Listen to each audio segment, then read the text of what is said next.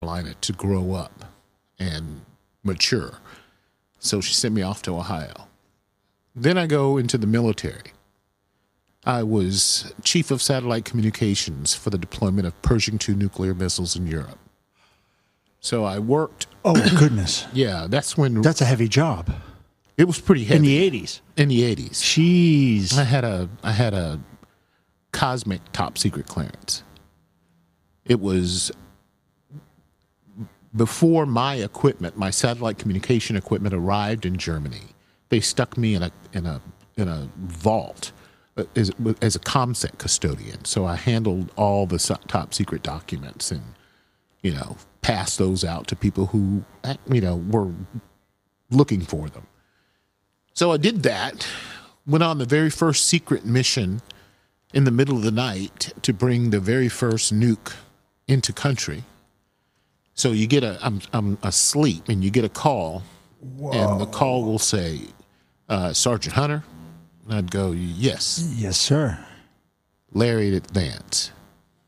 And I would say, I understand Larry at Advance. And then they'd hang up. It's like real code shit like this. Oh, yeah.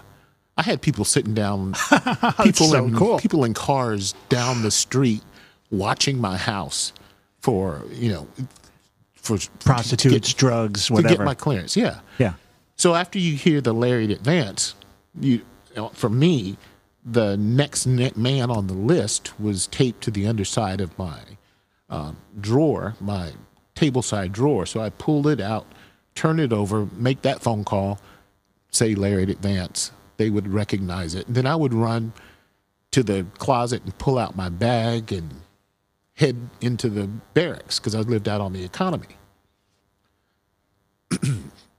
Those were the days when you were working in an environment and you were so young you didn't appreciate what you were doing. And you're young enough where you don't know the heaviness of what you're doing. And as a result of what we did, the Berlin Wall comes down. Yeah, this is absolutely, Reagan pushed him to the brink.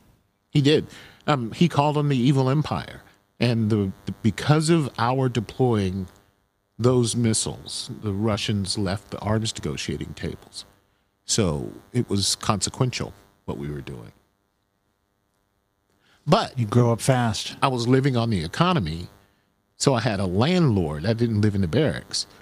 I had a landlord, and my landlord was a fat Jewish baker. And you just get a visual with that, right? He would drag me down to his shop on the weekends and any other time he could get his hands on me to help him in the shop to offset some of my rent. In what country again? Germany. Germany, right? So you're in Germany. You got this big, sweaty guy, sweaty butcher. That's right. And he grabs the black guy. Let's go. And so I would go. Now, the reason I mentioned the black guy thing is because in my early life, I was, every job I ever worked in, I was always the first, or the only. So those, those were good experiences. That's a great experience. To be with a professional baker. Yeah. Who was, and I had no appreciation at the time for what he was doing for me. Yeah, you're like, I'm just trying to get the rent a bit off. I may as well have been working at Home Depot. Yeah, you didn't appreciate it yet. No, but the thing about being a baker is that it grows in you. It's like yeast. It gets in you and then it grows. And that's what happened. It was my foundation. That's what started it. When did you know?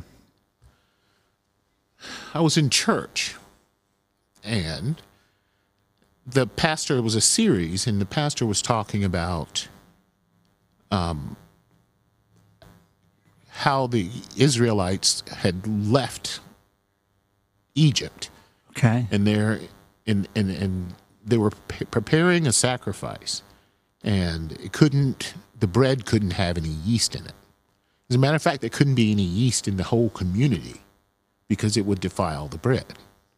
And I came away thinking, why does God hate yeast so much? Yeah. because it was all unleavened bread. And that's what got me starting. That's what started me looking into, what the mechanism was.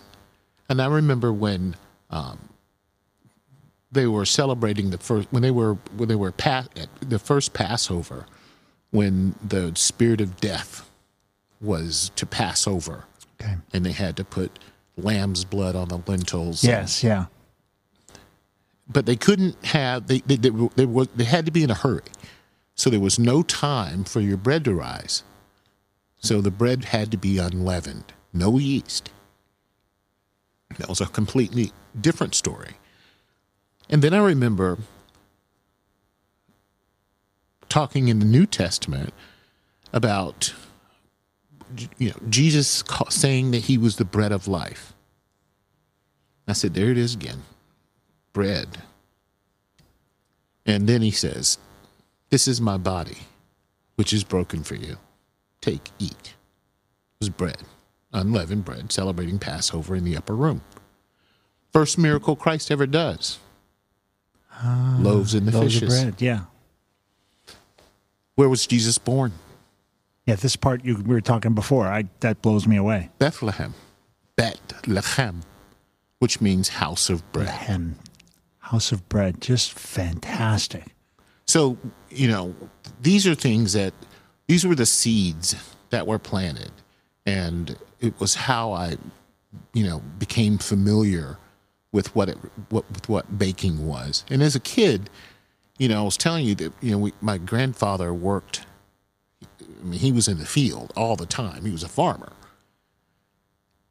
And if he ever came in and saw you watching TV or sitting around, he'd find something for you to do. And I'm sure you didn't want that. Right.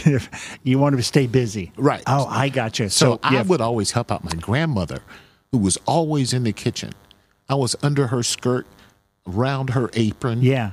And my grandma she figured it out, and she would say, leave him alone. He's helping me. Henry's helping Grandma.